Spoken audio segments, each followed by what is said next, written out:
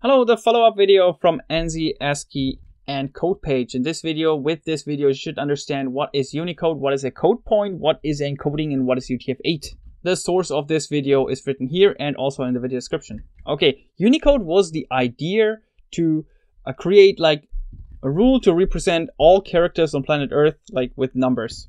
Basically like ASCII and ANSI, but for more.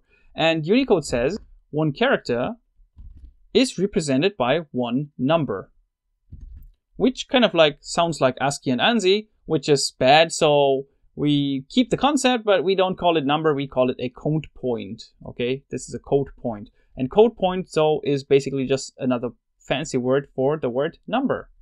To give you an example, the big letter A, the capital letter A is represented by 0041 in hexadecimal. Whoops, which amounts to 65 to the number 65 in decimal, just for reference. Okay, basically it sounds like ASCII and ANSI, but look at this. These are at least 2 bytes, right?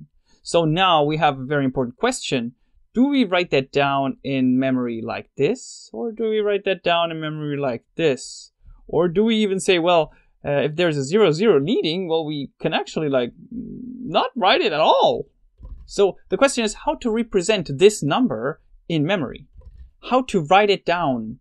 And this how to write it down has to be one word, and this one word is encoding. So encoding says how to write it down,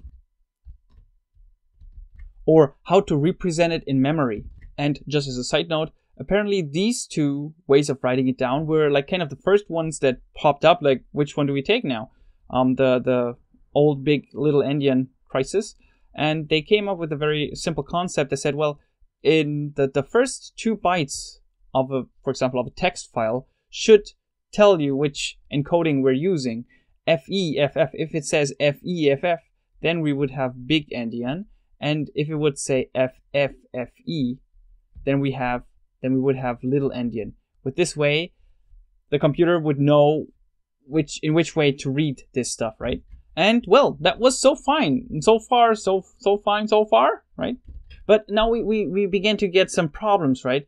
The problem was that we had many zeros here, especially for English text. We had many zeros, which basically made all our documents like twice as big. And we had a different problem that like old programs thought that one character is 1 byte, and the 0 byte would be the end of a string. That means that basically every string would be interpreted as just 1 character, which was like wrong and bad.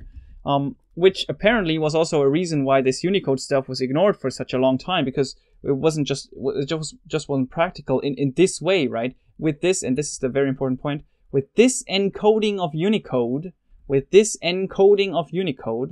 Unicode was not practical, okay? The problem was not Unicode itself, the problem was the encoding, the way how to write it down. And then people came up with a nice idea, and they came up with UTF-8.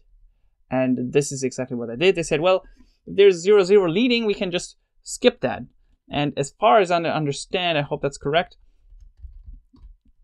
they don't skip any zeros, but they skip every 0 from 0 to 127. So the basic ASCII characters are represented in 1 byte.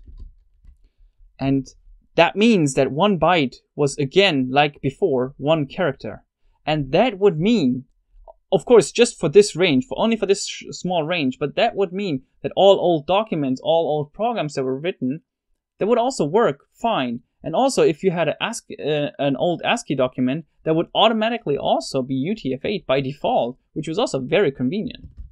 And that's basically it for the most important part. Maybe as a side note as well, let's make it like this. Side note, as far as I understand, UTF-8 can have up to 6 bytes for 1 character, so it can be pretty long.